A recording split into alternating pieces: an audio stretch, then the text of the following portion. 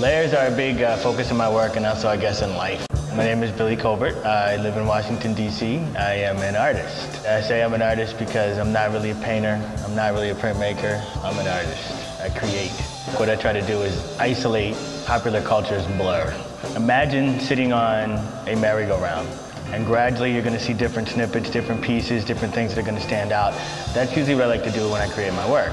Layers are a big focus in my work and also, I guess, in life. A lot of things that we see aren't exactly what we see from the surface. So when you see something from afar, you may become interested in it, but when you get close and be able to get more intimate, you see more things. And I think that's how life is. The piece is called Nocturnal Cabaret. It's dealing with the whole psychology of going out at night. And you see these people all beautifully dressed up, and it's kind of like this facade that they have, but it's like deep down they're somebody else. But you still focus on the beauty of the face as opposed to the kindness in the heart.